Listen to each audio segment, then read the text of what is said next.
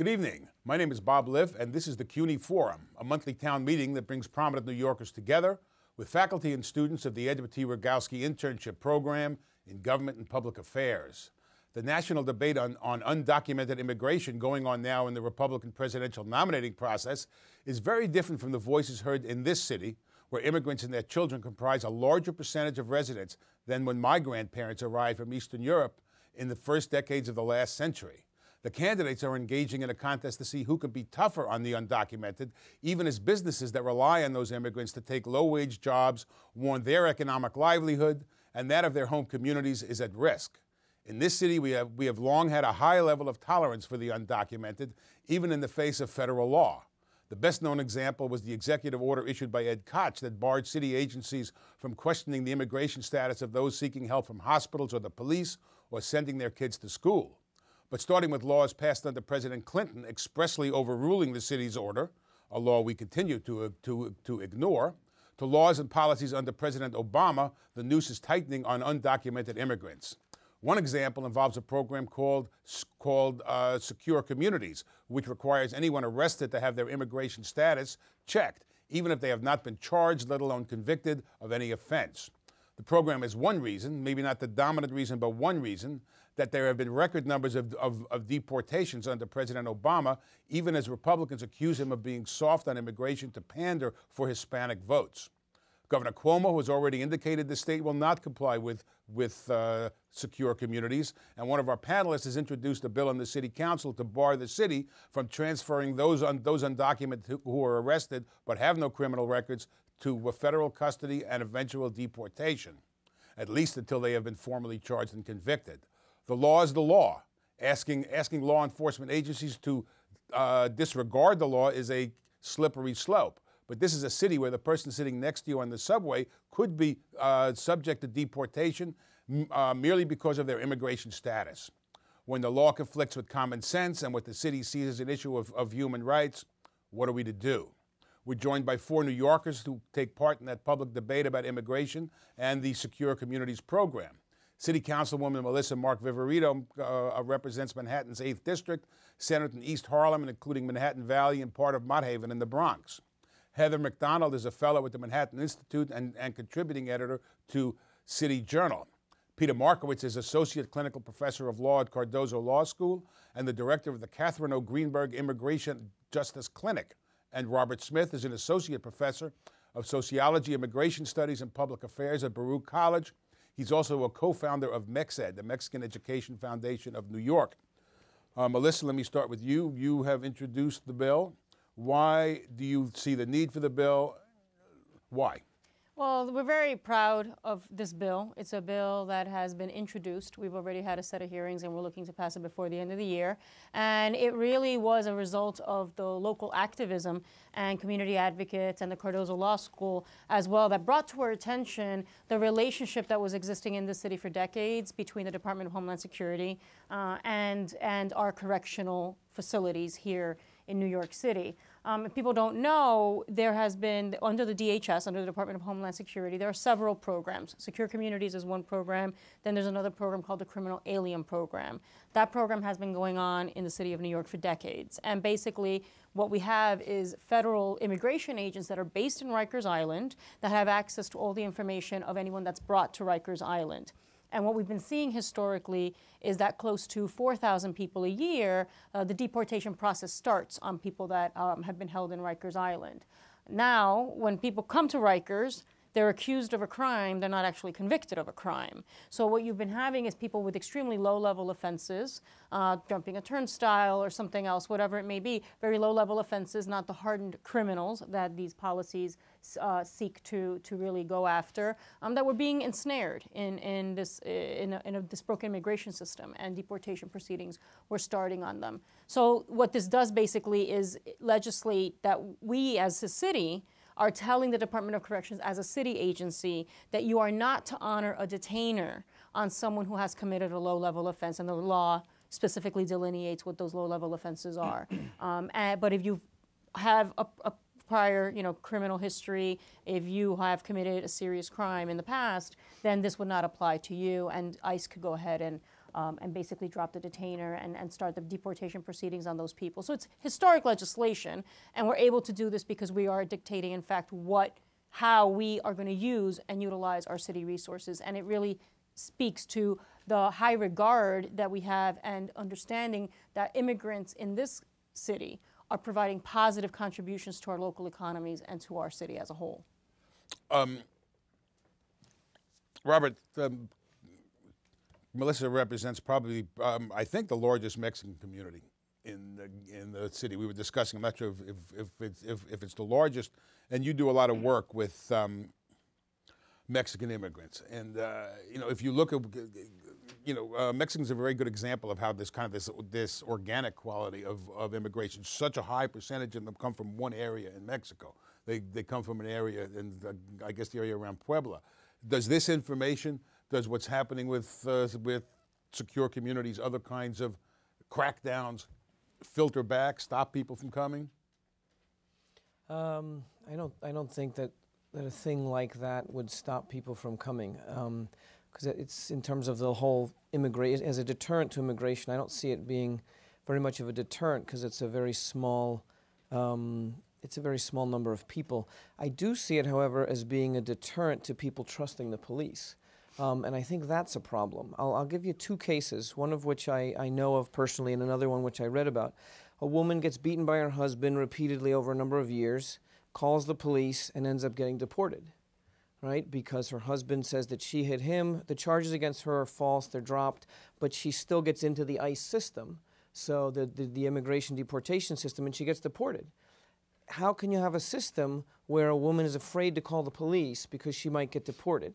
What the problem with secure communities is that the police are there to protect all the citizens and all the people, and the U.S. Constitution provides for equal protection of the laws to all the people, not some of the people. And I'm not talking about citizens, but people. So that's one case. And I think that makes the point very clearly. Another case I know of a guy who got arrested for drinking a beer in front of his apartment building. He got deported for drinking a beer because he ended up getting a desk appearance ticket. He didn't know what it meant. He didn't show up. A warrant was sworn out because he had not appeared in court, and he ended up getting deported. And this was a kid that had lived here since he was like 2 years old. So how does a country end up raising somebody from the age of 2 to their mid-20s and then saying, well, you know what, you were drinking a beer in front of your apartment. We're going to deport you. I'll raise one other question here. With children who come here at a young age and then are raised here in the United States as undocumented children, what kind of a system is it that we hold those children responsible for their parents' administrative violation? Their parents committed a crime, an administrative, not a felony, not a violent thing. The kids were brought in. The kids are then excluded from, the formal labor market for the rest of their lives. It's like sentencing someone to a life at hard labor because their parents made a mistake. Heather, the law is the law, and but obviously the federal immigration law is broken. It's not a state's responsibility to keep people from coming in. It's the federal government's responsibility. Why should the city cooperate with ICE and with the secure communities and with the idea of using city and state resources to kind of do the job of an immigration agency? Well, the law, I find it troubling that the law states explicitly that if the Immigration Service puts a request to the You're talking Rikers about the city, officials, yes, the city law, city proposal, that the city is actually going to ignore a request of the federal government. That to me is a very bizarre failure to live up to what should be a legal obligation. There is nothing illegal about what ICE is asking for. Somebody who comes into the country illegally, leaving aside Professor Smith's example of sort of DREAM Act children issues, which is a very, very small percentage of, I think, what Melissa's bill is getting at, is doing so knowing what the legal consequences are. And until we change the law, the immigration law, deportation is the known and perfectly legal punishment for coming into the country illegally. So I don't understand why it's a miscarriage of justice that somebody who has not only broken the immigration laws, but is also, as Melissa says, a low-level offender, why that person has a claim to evade the known and explicit consequences of his immigration violation. These are, and low-level offenses are often real burdens on a community. This is graffiti, drug possession, thefts from bodegas, shoplifting. You have to work very hard to get a misdemeanor conviction brought against you. There's a lot of people who cycle through the system as these low-level offenders that would now receive a grant of absolute immunity from the city. And I've never spoken with a legal immigrant outside of people of Mexican extraction who do not feel that it is perfectly just to enforce the immigration laws. They did it legally, and they feel that it is as much of a violation of justice to say that people who are ignoring our system for legal entry should be given a free pass equal to those who obeyed the law when they came in. This kind of official resistance to secure communities, for want of a better term, it's policy in the state of New York because of Governor Cuomo, in Illinois, in I think Massachusetts now. How does ICE react to this kind of organized resistance? Sure. Let me just first clarify just a misstatement. The law actually doesn't cover people who've been convicted of things like shoplifting. The law doesn't cover anybody and doesn't benefit anybody who's been convicted of any crime at all. Excuse me, it does. No, if you have an ACD, you're exempt. An ACD is a dismissal. It stands for a German contemplation of dismissal. So that means that you're not convicted. And you don't have a record. Right. That's right. Most so nobody who's been come convicted of any misdemeanor charge at all can benefit from this law. The only people who benefit from this law are people who don't have criminal records and don't have pending criminal charges. Those are the only people who benefit from the law. So let's just make sure the facts are straight. But you asked a question about how ICE will react to various states' resistance to secure communities. ICE has really spoken out of both sides of its mouth with regard to the Secure Communities Program from step one. It started out in 2008 by telling states and localities this is a voluntary program. We understand there's an impact on local policy, and you guys need to make decisions for yourselves about whether you want to participate. But as soon as some localities started saying, we decide not to participate, ICE changed its tune and said, oh, when we said voluntary, we meant only for the states, and only the states get to decide. And if the states opt in, we're not going to listen to local counties that want to opt out. And that was their policy until the states started speaking up, and until Massachusetts and New York and Illinois said, we want no part. And then again, they shifted their position and came clean on their policy, which really was their internal policy all along, has been revealed through a Freedom of Information Act lawsuit that I've been litigating, which is that they intended all along to force this program down the throats of every state and locality in the country, notwithstanding the significant impact it has on local policing and on local immigrant communities. Can I just respond? Please. As Melissa herself acknowledged, this does cover what she termed low-level offenders. The vast majority of She's speaking of people convicted of who are violations, coming in, not crimes. who are coming in with what could be a misdemeanor offense, you're going to get an ACD, unless you're there for maybe your 5th or your 6th time. The reality is, in this city, and you know it as well as I do, that if you're coming in with smoking a joint or graffiti, you're not going to be convicted of a misdemeanor. The burden on the system is too great. You're going to have an ACD. That doesn't mean that you have not committed that offense. So there is a distinction there. But I would also just like to ask the panel what they think the proper response for an immigration violation should be.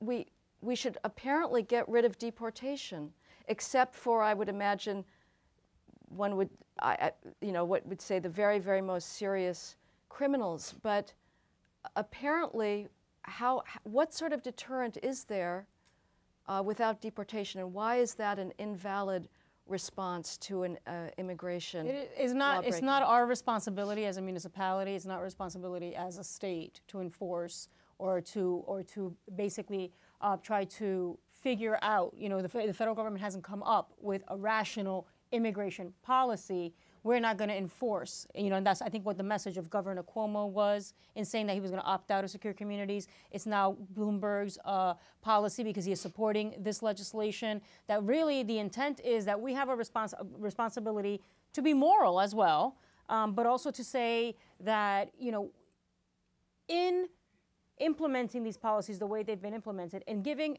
immigration agents unfettered access and just deporting thousands of people that have absolutely no prior criminal convictions, who are here to provide for their families, who are contributing positively to our national and to our local economies, it's counterproductive for us as a city to be engaged and ensnare people in that broken immigration system. You're having people distrust policing, of being able to contribute positively, information that is important for local enforcement officials to get when people feel confident that they're going to be respected, that they are not going to be just channeled into the immigration system and deported. That's important in terms of that also has a value for us as a city. We also are in very difficult economic times. Why are we going to start spending $75 million unnecessarily to house people additionally beyond the time that they would normally be held in Rikers Island for someone who has absolutely no criminal conviction, to break that family apart, to take away the primary, the person who's making the primary breadwinner, of really creating an additional burden for the city. Those are all things that we have to consider. We have a responsibility to the individuals as well who are here, well-intentioned, and we have a responsibility to the city to be responsible with the way we spend our resources. And so that's an important aspect of it too. We have many more things to think about. I think that obviously the federal government is absolutely responsible ultimately and has neglected their responsibility, and it's very unfortunate. And so we are taking a stand as a local municipality about what we stand for and what we value. And we value people that come here to work positively to improve our city. And that's what the majority of immigrants do, documented or not. Okay, but and they're that's ending a value. But the people that are ending up in Rikers have been arrested. A judge has arraigned them on a probable cause standard of guilt, and they're there because they've been violating the criminal laws. So I would say, I would agree with you. You haven't written the law. You could say we're going to exclude victims and witnesses, but that's not how this law is written. This is a blanket exemption for people who have been arrested and are there, and may have been, again, the case dismissed, and revolving doors throughout Rikers. There's a money saving as well in sending people to ICE to be deported if they are revolving doors coming through repeatedly through Rikers. So make sure we have the facts straight, right? That there were 50% of the people who were transferred from Rikers to ICE last year had no criminal records whatsoever. No criminal records whatsoever at the time they were transferred to ICE. That's DOC's data. It's in the legislative findings of the bill. Read it. And nobody who has a criminal record benefits from the bill. Only people who have their cases dismissed or result in non-criminal violations, things like disorderly conduct, blocking the sidewalk, things like that.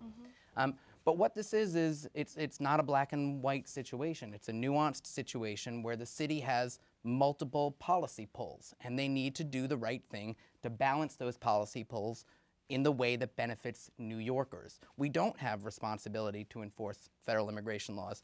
We may choose, and this bill chooses, that in certain circumstances, we're going to use our local resources to do that. But we need to balance the cost of those local resources against the harm to our community policing efforts, because people are afraid to come to the police. We need to balance it against the destruction of New York families, because we're having children growing up without parents, and that has real consequences for all New Yorkers. And we need to balance it against the fiscal implications. We're talking in the range of $20 million a year that we're subsidizing the federal government's efforts here. And so if we're the ones paying and we're the ones using our resources, we have a moral duty to make wise choices about that. And that's what this bill does. Good. I think there's been some allusion here to the sort of broader context. We have about 12 million undocumented people in the country right now. That's an entire country, right? I mean, the Dominican Republic has 8 million people. Ireland has about 5 million. We have an entire country undocumented in the country. You made an allusion before to Mexico. There's like a 20-year waiting list or waiting period before you can become legalized through if you're getting some sort of a visa avenue in the Mexican case. But I think the bigger issue here is that it's fundamentally deleterious to a democracy to have a huge cast of people who are in a permanent undocumented status, who have no way to become legal, and who are therefore politically disenfranchised, and have no way to enjoy the full benefits of the society to which they're contributing. And I think that's very problematic as well. I think that's also a fundamental challenge and a danger to American democracy and the rule of law. If we have people who are permanently outside the law and who are being told all the time that they can't come in, there's no way for them to come in even though they're already contributing, that I think that sends a message that some people are more equal than other people, and that's how the society wants it. And I think that's also dangerous. But I would say that our laws make a distinction between people who come in legally and those who don't. I agree with you. There is a problem with the disenfranchisement of the number of illegal aliens that we have here. But again, they took that step voluntarily, knowing what the consequences are. They have assumed the risk of deportation, which is clearly stated in the law. There is justice as well in maintaining a clear legal regime, which is there's nothing ambiguous about our laws. And, you know, I don't know, even though, Melissa, you sort of don't want to answer whether you think deportation is a legitimate reaction to illegal entry. In fact, the fact of the matter is that the sum of all of the efforts across the country against programs like Secure Communities is to delegitimate deportation. If we then send a message to the world that if you come into the country illegally, you basically face no consequences, I don't know how you maintain a immigration regime unless we're just going to say open the borders and anybody who comes in should be able to do so. And that's a arguable policy position, but let's at least say that's what we're heading towards. It seems to me as a factual basis that the number of undocumented immigrants coming into the country has been going down. I think it's a combination of enforcement and the fact that our economy is in the dumper, and that a lot of there's not as many jobs in this country now for people to come in for. So are we discussing a conflict between the law and reality? Is that? You know, there's another thing here too. The way that you've been framing this as this person, an individual, made a decision to break the law or not break the law. In many cases, it's 15, 20 years ago. American law, we are a country of law and order, but we should also be a country of fairness and proportionality. And if the consequence of this guy drinking a beer is to get deported, or if the consequence of somebody being undocumented is that they end up getting separated from their family, which has all U.S. citizen children, and they're the primary breadwinner, is the harm that's caused to that family not a thing that should also be considered? If you're making a moral argument about standing up for the rule of law and order, laws should not be a thing which is completely irrelevant of its context, particularly in a policy debate such as the one that we're having here. I think those broader social justice issues also need to be considered. And also, I agree, Robert. The human element, I think, is always, you know, from the right wing and these more conservative think tanks, et cetera. It's a more reactionary statement. It's not black and white, as Peter Markowitz was saying. You know, the vast majority of people that come to this country and are now undocumented, okay, I don't like to use the word illegal, you know, is basically people that are coming here because they feel a sense of desperation. I tell people, just let's put it in context. Do you think that somebody would willingly just uproot themselves from the life they know, rip themselves apart from their family and from what they understand, to come to a country that they have no knowledge about, they can't speak the language, and to be separated from the families just on a whim?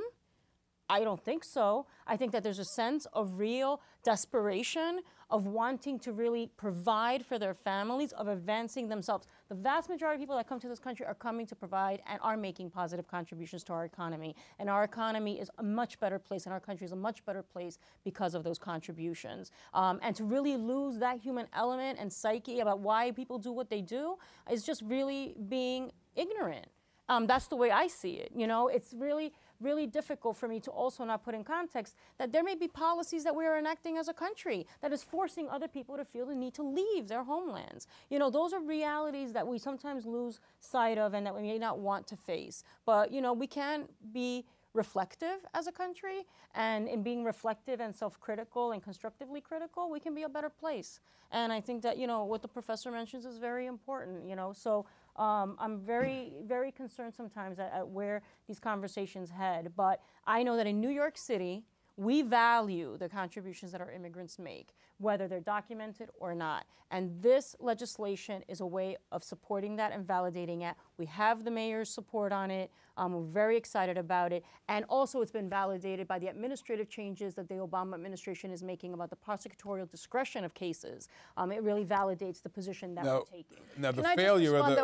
though? I just have to respond. I agree with both Melissa and Professor Smith that there is a human element on the lift the deportation rule side of it. I completely agree that these are often heartbreaking cases, but I think you would also agree that when you start making exceptions to what is clearly stated law that has been passed with full due process, that can lead to injustice as well. And as I say, every legal immigrant that I've spoken to believes that the justice lies in enforcement of the laws. And we have in this country the most liberal immigration regime of any country in the world. I mean, Mexico is ruthless with people who come through its borders illegally. We're one of the handful of countries globally that has birthright citizenship. So the idea that we are not serving as an extremely welcoming spot for people that are in economic dire straits, I think is wrong. But the laws, until we change them, they provide for deportation as a response to illegal entry. So I just don't see that it's up to New York City to claim that this is an unjust reaction and therefore we're not going to cooperate with the federal government. And 96 law, which you mentioned in your introduction, Bob, said that no city or state agency can prohibit its own employees from cooperating with information sharing with federal immigration authorities.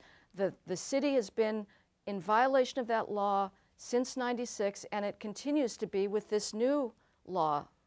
This law actually has nothing to do with that provision about information sharing. It's about the use of resources to hold people, and the federal law has no prohibition against that. But I wonder whether Heather would take the same absolutist position that laws should always be enforced to their fullest extent in every case possible in the criminal context, that every teenager who blocks a sidewalk, puts their feet up on a subway car, takes a piece of candy from a store, that every one of them should be locked up and held for as long as the law would allow them in every single case. Or whether you recognize that sometimes justice doesn't require the full enforcement of the law in every case, that sometimes we actually have something called prosecutorial discretion for a reason, that justice requires looking at the individual circumstances and seeing whether the harshest penalty provided for by law is appropriate here or not. And sometimes it is, and sometimes it isn't. And what this law is saying is, when New York City feels it isn't, we're not going to get our hands dirty with taking New Yorkers who have never been convicted of any crime, passing them to immigration so they can be shuttled to desperate detention centers in Texas and Louisiana and Alabama where they're deprived of access to counsel, Many of them don't get to see an immigration You know, judge. We're not going to be a part of that. It's interesting. This is I like this. This is an important point because laws are black and white on one level, but then the enforcement of them and the interpretation of them always goes case by case, where there's much more nuance. What's interesting is that one of the responses to Obama's using the administrative discretion to defer on deportations was the HALT Act, the Halt the Administration's Legalization Temptation Act, introduced by a representative from Texas that wanted to remove the prosecutorial discretion that would enable prosecutors, and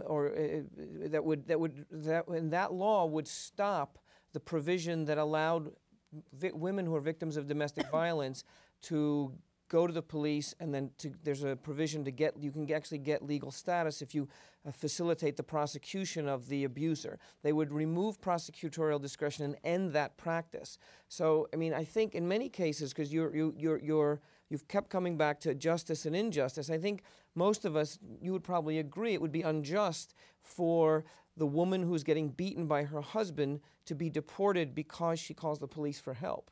Agree, and I agree with Peter. Of course, prosecutorial discretion is important. There's no evidence that ICE is not exercising prosecutorial discretion. Only about 19% of those people on Rikers who are eligible for deportation are actually taken into custody by ICE. That's the information provided in Melissa's bill. So it's clear that ICE is exercising discretion. It's this bill which works as a blanket prohibition on cooperating in any instance with a detainer that ICE has put out, saying we want to question this person for 48 hours. I want to just talk for a couple of minutes about the politics of immigration. You mentioned the bill in Texas. Governor Perry, who's running for the Republican presidential nomination, has gotten in a lot of trouble because he seems to have done something humane along the lines of the DREAM Act by allowing the children, the undocumented children who were raised here of undocumented parents, to be accepted as Texans for the purpose of in-state tuition. And this apparently is launched him as a significant attack that he is somehow terribly soft on immigration. President George W. Bush, who also comes out of Texas, similarly had an understanding about the role of Mexicans and the role even of undocumented immigrants that was, for want of a better word, softer than the kind of rhetoric you're hearing out of Arizona and the rhetoric you're now hearing out of Alabama. Because there you have examples, whereas we're saying we're not going to cooperate with ICE. In those states, they're saying we think that the federal immigration law is broken, so we're going to be the immigration agents. So is that, I mean, does the fact that, does our resistance in some way feed some argument of justification for what they're doing in Arizona and Alabama? First of all, I would like to say that I think the reaction to Perry's remarks was ridiculous. Perry said something that is true. I think what Perry was doing was realistic. Well, I think what the issue wasn't the underlying policy. By the way, don't ever let anybody know that I'm saying anything reasonably nice about Rick Perry. Go ahead. Just for now. So we're going to edit this part out. Okay. But he said if you don't understand what I was doing with my state version of a DREAM Act for the children, you don't have a heart. And all the Republican nominees just went berserk over this. And I think that was ridiculous thin skin on their part, and he's right. Again, well, it wasn't thin skin. It was playing a political card. I don't know that there was a rational response. I think it was playing the anti-immigrant card, which apparently is a card that works politically within some significant circles of the Republican primary electorate. It was a political judgment. Because it's an irrational reaction, if you'll pardon. To the nature of the attack on him, I agree with you, was bizarre. I think part of the issue here, I think the fight that the country's having now is who's really a member of our community and who's not. Who's us and who's them.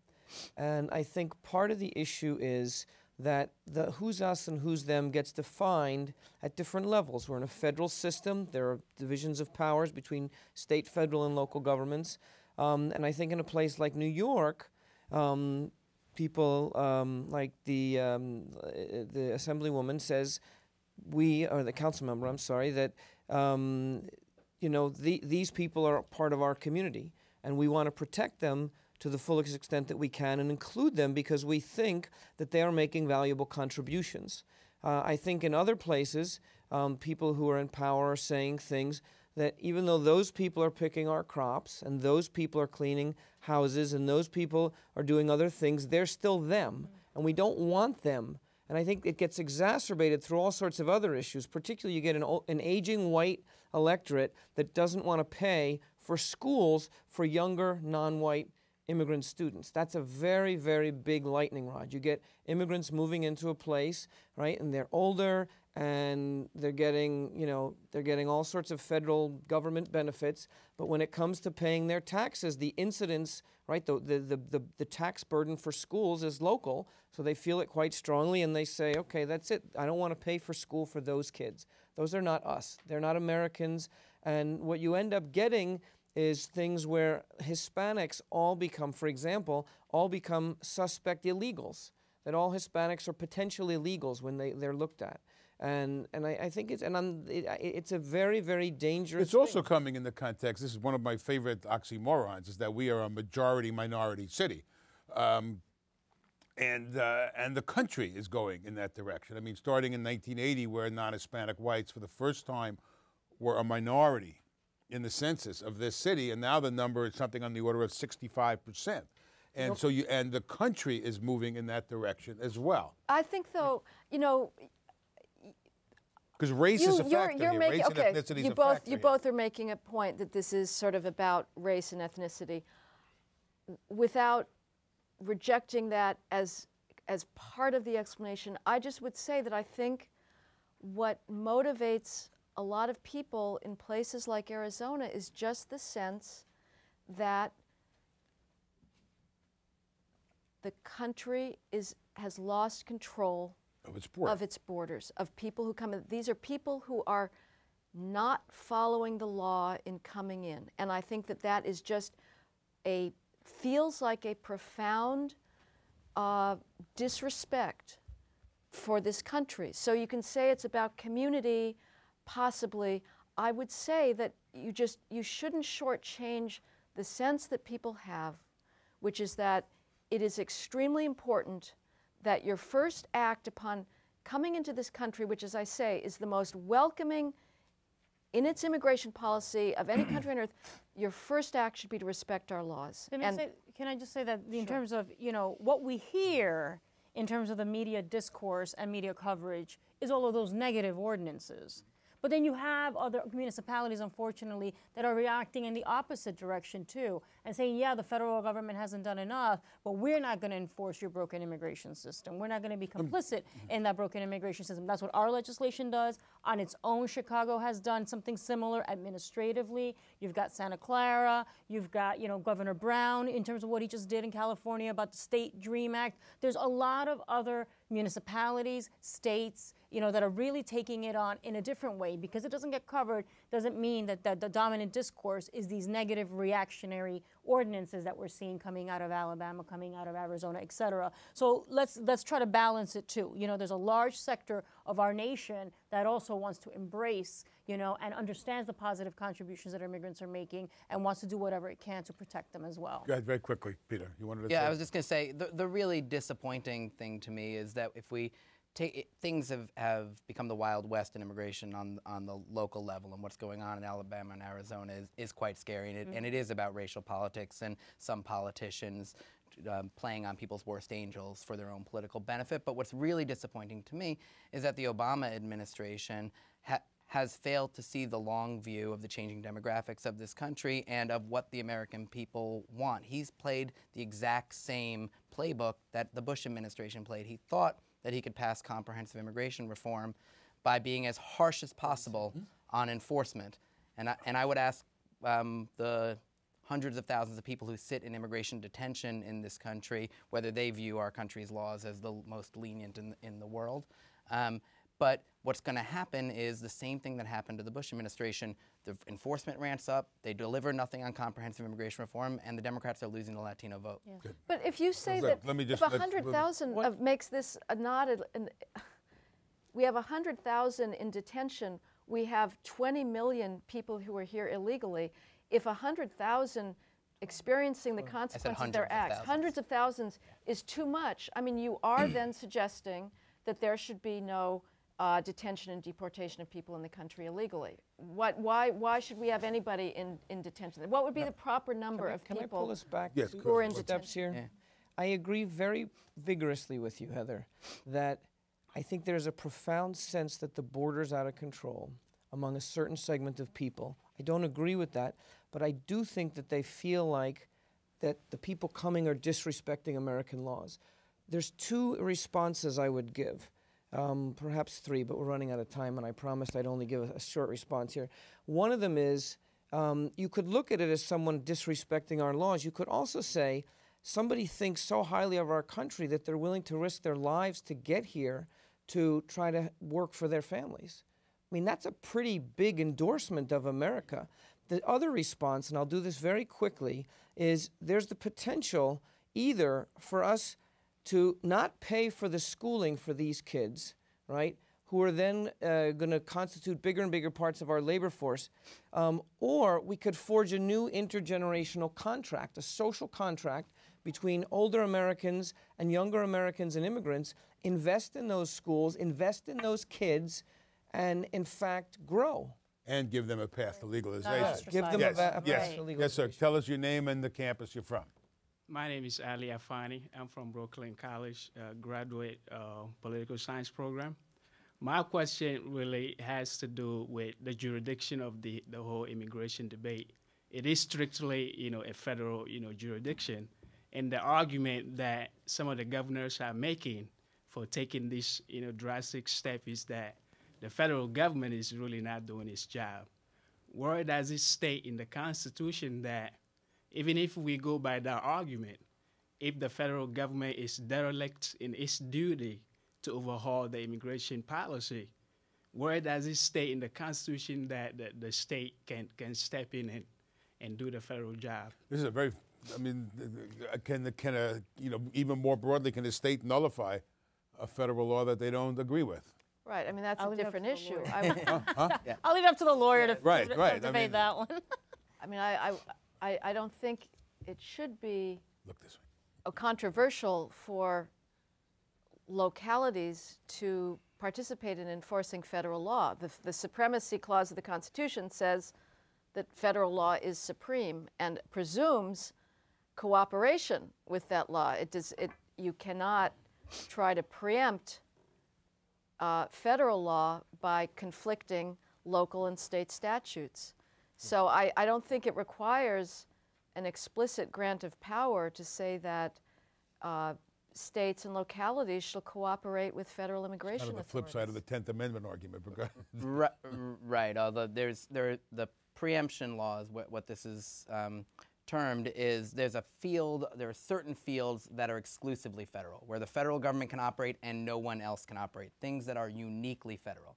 And there's nothing more classically uniquely federal since the late 1800s than immigration enforcement. And so when Arizona decides they don't like the way the United States government is doing it, we're going to do it different, Alabama's going to do it different, then we have 50 different immigration laws, and that's something that our foreign But now policy here's a can't case in which sustain. New York says we're going to do it different as well. And nope, but that's actually entirely different because that is the 10th Amendment. There is also a provision of the Constitution that says the federal government can't force states to do its job. The federal government can't say, we have this federal regulatory system. Now, New York, you pay for it. You do it. Your officers go out and that is spend also under the Constitution. Both the principle that you promoted and the one that you're proposing here are both parts of the Constitution. That there are the federal government only has the powers expressly enumerated to it, and the others are reserved to the states or the people. Now, there's been negotiations. This is an ideological over the flipping last on its head of the 200 10th Amendment argument.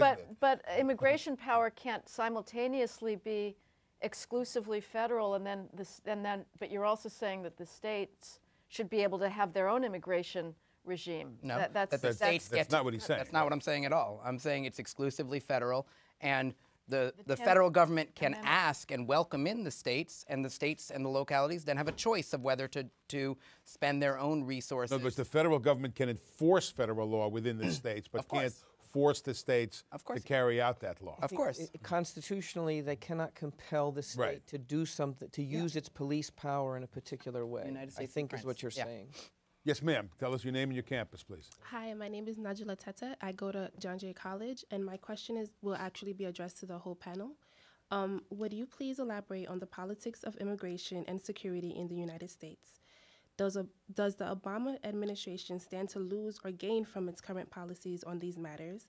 And why is Obama touting about the increase in deportations now? You're the politician, or at least the only You overt wanna politician. punt this one? Oh no!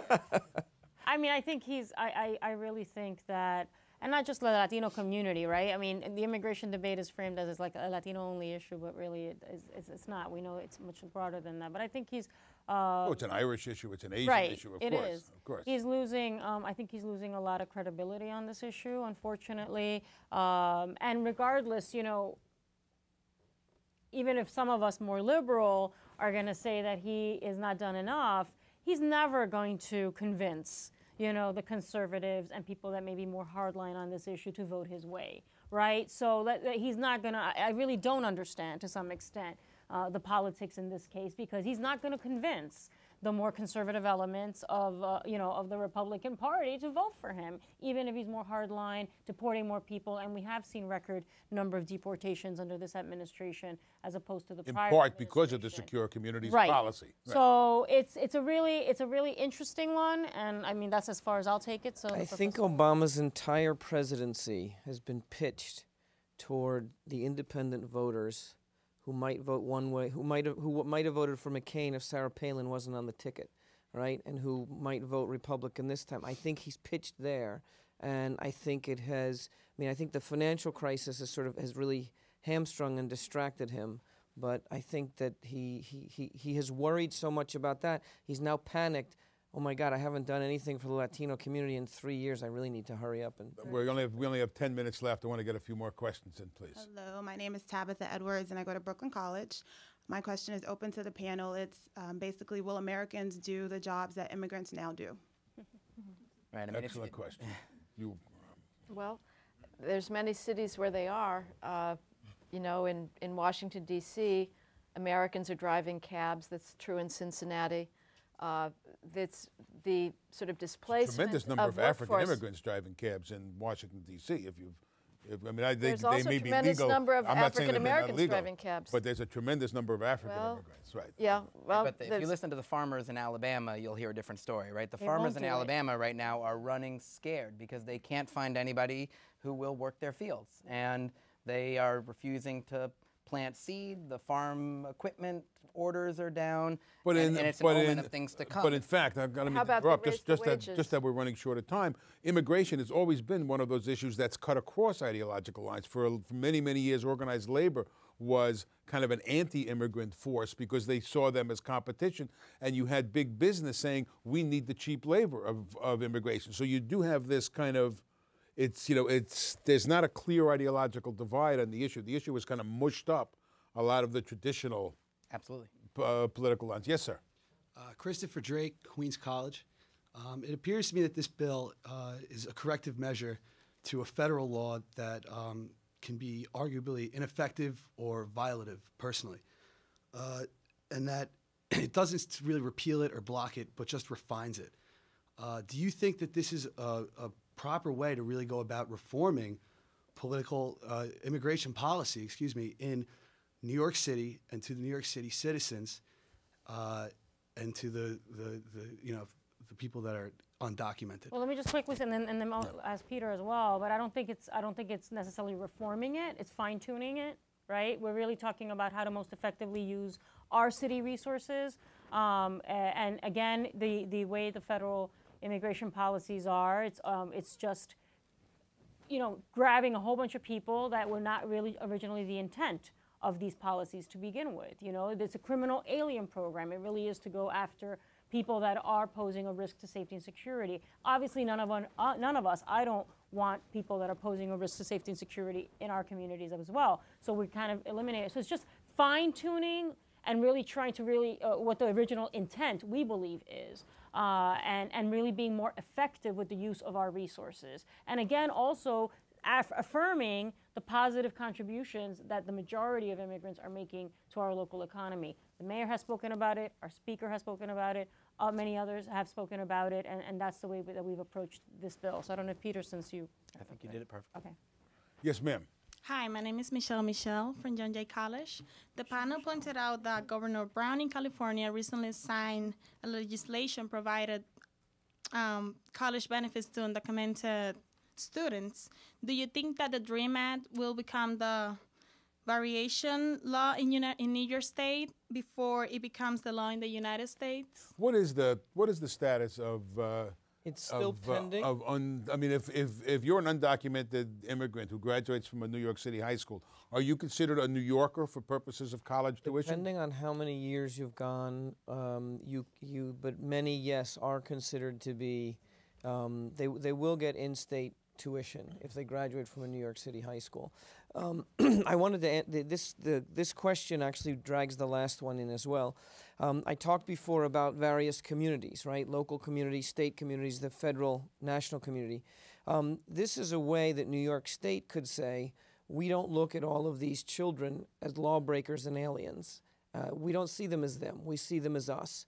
And it's a way that the New York State DREAM Act would not change their federal immigration status. They could not work legally. But what it would do would be to open up and facilitate the educational aspirations of so many of these children, of our children in New York State who have grown up here and who have who've gone through the New York City or the New York State public schools. It would be a continuation, an extension of the law that Governor Pataki signed into law in 2002, giving them in-state tuition benefits. And it would also extend the logic of Plyler v. Doe, which is the 1982 case in the Supreme Court. Justice Brennan wrote that because they're brought here as children, these children should get protection and should be allowed public education through 12th grade. And I think that then this would be a way of extending that. It would be another way of including these children in our community who have been raised here and grown up here. Yes. Hi, my name is Carla Montalvo, and I'm from Queens College. And my question's kind of like a follow-up. Obama tried to slip in the DREAM Act to be passed before he lost the House, 2011. Do you think if he were to be reelected, he would attempt to do the same thing again before his next 4 years are up? Well, I mean, I think, as a Latina, as someone who was very much inspired by the hope, right, that we would get some serious immigration reform, and it was promised to us, that would be handled within the first year. We lost an incredible opportunity, leaving it to the last minute. And in terms of the shift and the change that happened in Congress, a lot of this work needed to have been started earlier and really, lay the foundation for that to pass. Unfortunately, if the Congress doesn't switch again, we're going to have a problem. It's really going to make it much more difficult for any sort of national legislation to pass. And so we lost an opportunity. That's why many of us on this particular issue have been disappointed, and we're hoping that there'll be some changes. And the Obama administration, I think, has to be held accountable for the way they bungled that in the first year. But we also have to recognize that it's really the Republicans in Congress that have blocked comprehensive immigration reform. The place where I would hold the Obama administration's feet to the fire is going forward, no holds bar on an enforcement-only strategy when actually there are a lot of administrative things that could be done to achieve what Congress refuses to do. The rhetoric, I'm sorry, go ahead. One thing is, what's interesting about that is we had 55 votes in the Senate. The House had already passed it. So, in fact, without the need for a supermajority by a super polarized political climate, that the DREAM Act would have passed. The second thing is that it really makes me long for the days of Ronald Reagan, which is a sort of funny feeling for me, but it really does, because he was able to look at these at the issue of immigration in a way that took the stories that we've been telling into account, as well as the need to enforce laws and deter and things like that. But isn't that in some ways the case both with President Bush and with Governor Perry, in that seeing immigration in a in a way where they live with the issue of immigration, as opposed to other states in a way that nobody else does. We only have about 2.5 minutes left. The rhetoric on immigration throughout much of the 1990s was about legalization. How do you find a path? There was a struggle to find a path towards legalization. You don't hear that now. The debate now is much more heavily has much more emphasis in the area of enforcement, protecting the border, deporting people, keeping people out. A, why is that? And B, do you see any chance of that turning around? And do you expect the tenor of that debate to shift more in a direction of legalization? Well, first of all, enforcement is still a minute fraction of the people that are in this country illegally. And I would say, as you mentioned, labor union Cesar Chavez was a explicit opponent of illegal immigration because he saw that it drove wages down. And he believed, you come into the country legally and you compete on equal footing with people that are in the market legally. So I think that that's going to be continued with the economic problems that we're facing.